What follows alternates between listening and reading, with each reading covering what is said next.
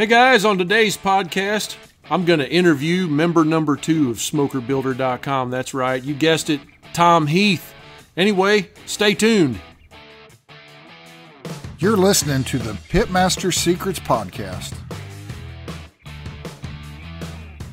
Hey guys, yep, that's right, that was Tom, member number 2 of SmokerBuilder.com. Overall, everything that SmokerBuilder stands for, Tom has been an instrumental part of everything we do, and on top of that, he owns it. So anyway, I just wanted to get him on the podcast here today and kind of let him tell his side of the story.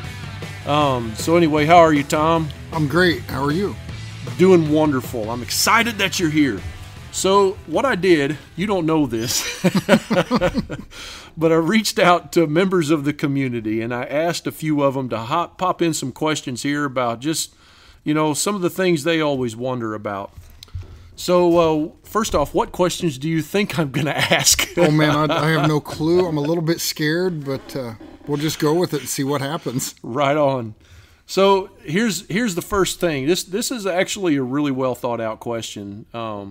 It comes from our brother Aaron. Aaron knows who he is. So here you go. He wants to know what drives you to be a smoker builder. What drives me to be a smoker builder?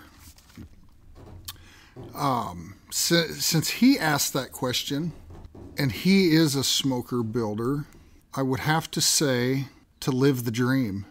Right. That's a good answer. Yeah, it's fun. You eat well. Well, most of the time we eat very well. It's just a fun thing to do. You don't consider it work. Right. I get up just as early as I used to. I go home probably sometimes later than I used to. Right. But 30 years of going to work, same place, same time, every day. I come here, it's part mine, it's part Frank's. If we just decide we want to go fishing, we go fishing. Yep. So that just kind of inspires it. We work our butts off. We enjoy the benefits. Yeah, and I would have to add to that, that it's what we do as a hobby anyway. So right. How can it doesn't even feel like work, I would say, most of the time. There's sometimes when it feels pretty intense and feels like work. Like Sunday? Like Sunday, yeah. Yeah, for you. For me, yeah. Cleaning that bathroom in there was insane. Guys, you don't understand the level of bathroom we had downstairs. It was amazing. Anyway. I would say it was... Oh, my goodness. It was like a 9.8 out of 10, maybe. Yeah, for those of you that are just now listening for the first time, we moved into a new shop building. That's why it was so intense. All right, so here you go. Here's another one. You ready? Okay.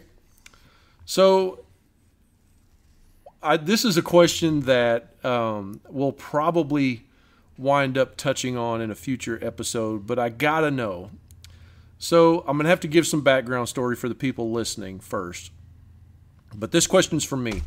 So back in the day, Tom and I were very active on another barbecue forum, and that's actually where we ran across each other. And what happened is we would get in there and, we didn't care about the food section or none of that stuff. There was this one little bitty category on that forum that said, build a smoker. And, it was just people in there asking questions and stuff like that and how to do it and bragging about what they're building. There wasn't really a whole lot of people in there that had like gospel fact evidence, but there was people in there that had information, and we chimed in. That's the part that we liked the best. And so I wound up getting in touch with Tom through that barbecue forum a few years after we joined, and I said this. I said, hey, bud, you want to help me start a smoker building forum? So here's the question in light of that. Now, keep in mind, it was the first time we seen each other face to face when I asked him that question. We had pizza, right? Truth. So here's the question. What was your first impression when I asked you if you wanted to help me start a smoker building forum, comma, it's actually 2 parts, and then you landed on the site that I built? Well, do you remember the first one? I do. I do remember.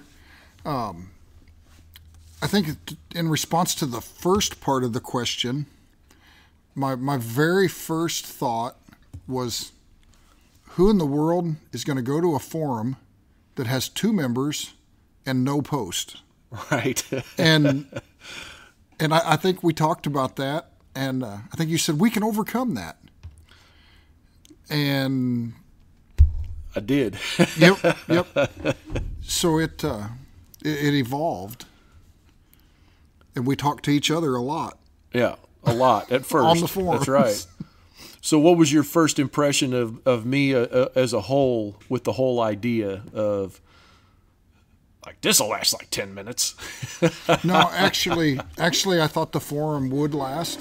When you sprung the question, man, I've been looking on the internet and nobody sells SmokerPlans. I want to sell SmokerPlans. My first thought to that was, yeah, that'll go big for about a year, and the market will be saturated, and nobody else will buy plans. Yeah. And that was really honestly what I thought. Like, who in the world would ever want to build a smoker anyway? Right. I hear you there. And then, so as far as whenever you got on the site, I mean, the actual very first forum was just a WordPress version of BB forums, which was almost unusable. I mean, there was a few guys on there at one point, but it was pretty hard to use. I remember that.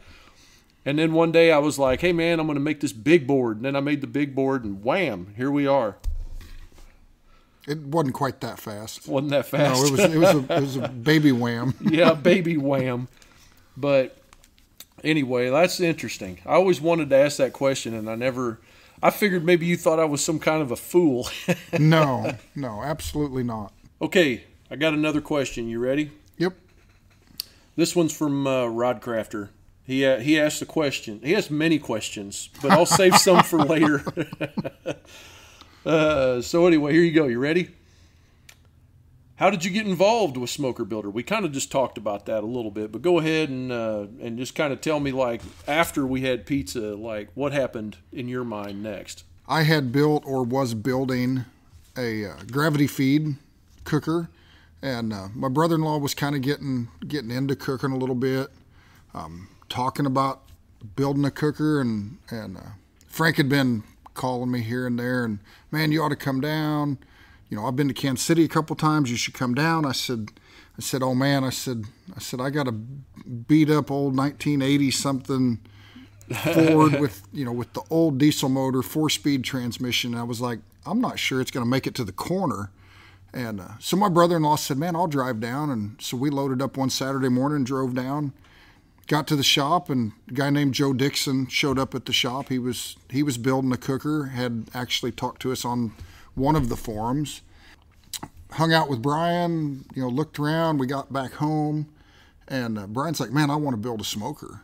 And so we cut up a bunch of metal, hauled it back down here another trip, and bent it up, welded it up. Brian, man, if he listened to this, he I told him, I said, man, you need to make that thing 2 inches taller. I said, you're going to hit your head on it. And the pellet cooker, you're saying. The pellet cooker. Because, we're working on the thing, and you got to lean inside to work on it. Oh, I remember this. And I said, man, just needs to be 2 inches taller. And he goes, no, it's perfect. And I said, man, if you don't, I said, one of these days, you are going to skid your lid right on the top edge there. And it wasn't 3 minutes. And he let out a squeal. And I look up, there's blood running down his forehead. Oh. And it just looked like somebody took a big old razor blade, shaving his head. And he's about half bald anyways. But it just peeled the hide right off, the one layer of hide off the top of his head. It bled real bad. And the cooker never got made any taller. We took it home, we got it painted, and he's still cooking on it today. Right, yeah, he does. It looks just like the day it rolled out. Looks just like a car off the car lot. It's fancy paint. But that weekend, I seen those pictures not long ago where we were bending up in the break. We were bending up Brian's cooker. And then, Joe was there, and your son was there, right? And then Brian's little boy. Man, we had a big crew. That's one of the biggest weekends we ever had at HQ, with people just hanging out. And, I think Mike Kelly was there. Yeah, Mike Kelly was there. Forrester. Matter of fact, I think Forrester might have been working on Lieutenant Dan. that was the weekend. That's his cooker. that was the weekend. Forrester had just a small piece of metal. He laid it on a pallet, and the pallet had cardboard on it. And if y'all don't know, plasma doesn't care what it cuts as long as it has a conductive surface. So there's cardboard under his piece of steel, and boy, he's just cutting real nice and slow, making a pretty line. And this smoke looks like somebody lit 5 smoke bombs off right underneath him, and he's looking around while he's cutting, and it's just like, where's all this smoke coming from? Oh my goodness, I do remember that. But yeah, that was quite a weekend. I remember that. Let's see if we can fit another question in here. I know which one here. Oh, he's digging deep. All right. So on a more serious note, our brother Lyle, MP4 on the forum, he wants to know. Man. I have to ask this question because he made me say I would. Okay, you ready? How many licks does it take to get to the center of a Tootsie Roll with Tootsie Pop? And then I won't tell you what he said yet. Well, I'm pretty impatient. Hard candies usually get bit and chewed up, and it's a wonder I don't have any broke teeth yet. So you're like the owl. Yep. Okay. Yep. He says, we got to know if he's smarter than the owl that says no one will ever know. Yeah, I don't know how many it takes. All right, so I asked Lyle. There you go, brother. All right, so here we go. One more. Let me pick one here. Okay, let's talk about this one. What was your first build? First build I built? Yeah. Or built associated with SmokerBuilder? Just your first build. Very first build was 2 55-gallon barrels. The first one turned out great. It cooked a lot of amazing food. It got sold pretty quick. I don't even remember who to. The second was a 55-gallon on its side. It had a 30-gallon barrel vertical. Both were insulated. I took 2 barrels, peeled them apart. Oh my goodness! Put it together, and man, that thing cooked with the best of them. Huh? Gave it to a buddy at work, and he painted the K-State chicken hawks on it, and somebody stole it out of the backyard. Oh man! Yep, it was gone. Those guys. Oh well. Well, hey guys, that's a little insight into Tom's engagement with SmokerBuilder, kind of where it all started and stuff like that. Hey, I just want to let you know, be watching here pretty soon. We have a thing called Pit Builder Secrets. Oh my goodness. Right? Get ready, because one day, we don't know exactly when, but we do know one day that podcast is going to go live, and I cannot wait for that to happen. That's going to be a deep technical dive on anything you need to know about anything building a pit, whether it be, calculations or what kind of materials to use, raw materials, welding, fabrication stuff, cutting metal, anything you need to know about it. Stay tuned, because that's going to be real fun. And, a little bit of what you heard here is pretty near and dear to us. We remember this stuff because, we lived it. But, you can have the same journey as us. What we would like to do is invite you along the way. Go on over to SmokerPlans.com. That's www.SmokerPlans.com. Claim a free set of plans. Yeah, you got it. Free. What we're doing is we have been selling these plans since about 2010. And these Smoker plans aren't just like some scribbled up drawing. I mean, these are technical drawings, and they're built from the hobbyist's perspective. So they're really easy to read, really easy to understand. And, these drawings usually sell for $79. So we're going to give you a set for free. All you got to do is pay a very small $12.95 shipping and handling fee, and we're going to send them out to you. Oh, and hey, by the way, we can ship those international. So hey, anyway, join in the community. Get in there and build your first pit. Tom and I both want to see it. Ain't that right? Absolutely. Yep. Build a legacy with us, SmokerBuilder.com. See you guys.